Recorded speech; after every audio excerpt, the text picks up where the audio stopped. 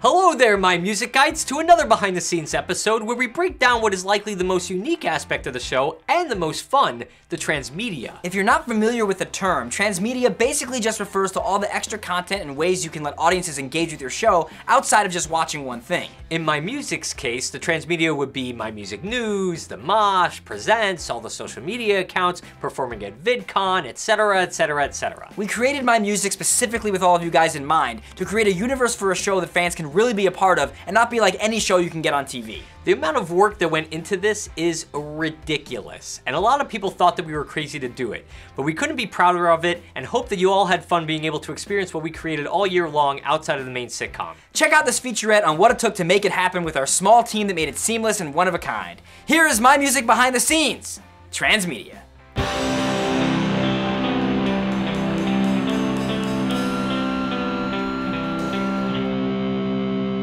Something that I love more than anything else in all the content that I've ever created my whole life is involving the audience. And I think at our core, when you are a filmmaker, you're making this stuff because you want to entertain others. And the internet has allowed that to be much more direct than anything else. I'm Dave. And I'm Steve. And we're the writers of MyMusic.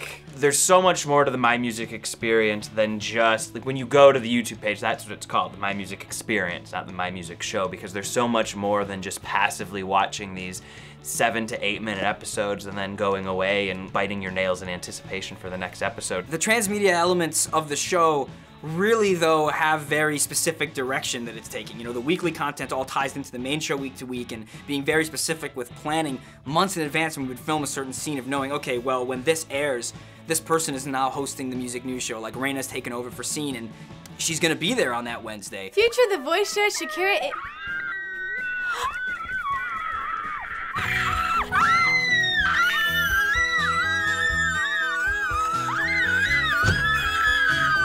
Raina!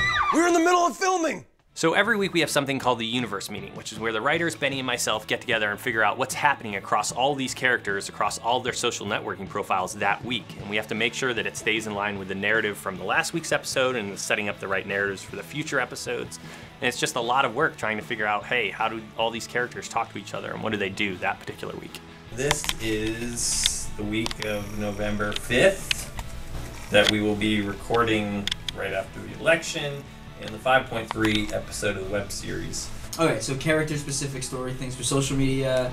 I agree with you on this breakdown of Team Idol and Idol to not give too much away. I almost view it as a whole other piece of content. Like, you have MyMusic, you have all the supplemental shows, and then you have the transmedia that's just showing itself, where it actually is crafted fully to enhance everything else, but even by itself, it's full-on entertainment. We did this in a variety of ways with MyMusic. Sometimes it directly related to the episode, like when Idol was live tweeting her office dates and you could follow along with her on her Twitter. Hashtag OMG, I think I found the one. Also, why am I reading my tweets out loud in front of my date? I am so weird. Would you close that laptop and kiss me? Hashtag I have to close my laptop right now, so I might not finish this tweet before it closes. Also, why am I still talking out loud? Sometimes you'd reveal plot points on social media before they ever happen in the show. Like when Scene was having her personality crisis, we posted a picture on her Facebook revealing it before it ever happened in the main show. And then the fans, of course, completely went crazy wondering what was going on. And then that week in the sitcom, you'd see that same picture be found by one of the other characters who would then freak out about it. Oh, they look like a bunch of Teletubbies on bath salts. We also would create things that most people would probably never even find, like when Indy left the company for a while to go to the International Fixed Gear Expo and Vegan Chili Cook-Off Spectacular! Woo! If you dug deep enough, you actually could find a whole website for that fake convention where there was an itinerary and you could be following along with what Indy was doing while he was gone. I mean, literally, we are telling a story across every conceivable digital media platform that exists. Facebook, Twitter, Google+, Google Voice, Spotify, Yelp, Tumblr, LinkedIn. Even actual mail, which apparently still exists. The storylines that you get in these people's real lives that have nothing to do with the show is going on at all times, as well as hinting at things and letting you get more information about the show. My favorite example is always episode 18, where there's a cake and Metal pulls out a sword and tries to cut it.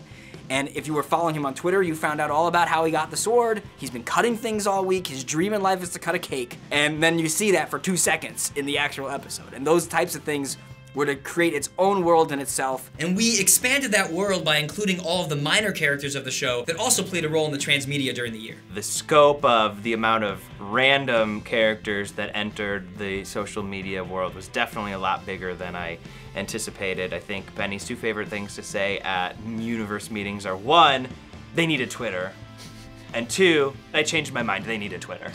Creating accounts for sub-characters or very minute characters is something that some may view as being too much or oversaturating, and I don't agree with that at all when you do it in the right way, because it's not something anyone needs to be following, but it should be there. I want this to be real and in real time, and anyone that you meet would have a Twitter, like they would have a Facebook. This is 2012 when this was made. They would have these things, so hence it should be there because this is supposed to be real. Plus, it's super fun. So with this being a real-time sitcom, we had to make sure that everything we produced reflected that. Like the music news show that had real music news from the week that episode aired. Or the vice presidential debates are happening, and Metal is a pretty political guy, so you can follow his Twitter and see him live tweeting the debate as it happens in real time. Or involving the audience directly, like say it's October, which means it's Halloween both in real life and the show. So the characters are actively encouraging fans to send in pictures of themselves dressed up as the staff for Halloween. And then they actually do, so we put it in an episode of The Mosh. And when we would script elements where a character would say they're posting something on Facebook, Idiot thinks Pile of Scarves is a man. Posting on the company Facebook page. not only did we do it, but the character who posted it is there replying to comments about it. The amount of stuff that I wanted to do is impossible for me to do by myself, as much as I might want to try to do it by myself. There's too many other things I have to do because I could get lost just doing this for the rest of my life. I always imagined that he would go like full catfish and like lose himself in all these characters and in this universe. The Fines, they always have these crazy grand visions. They have a million things going on in their heads and they want to do it all. And they were telling me all these things that they wanted to do with the show, and I'm like, these guys are crazy. It's amazing and very thankful that I have writers that understood what I was going for and embraced it too. There's not much of a better feeling than when it's your vision and then people treat it like it's theirs. And that's definitely what the writing staff this whole year has done with all of our shows, but very much in the social media. It would not exist without them. I always say that creators should be giving Disneyland to their fans. When you're a fan of something, you love it and you want more. If anything, it'll be the shows that don't do this that will be confusing. Be like, oh, it's just this? Why am I gonna devote time to this when all these other shows give me Disneyland? Thus concludes the universe meeting. As we end every meeting, Let's all take off our pants and run in a circle. Camera's off.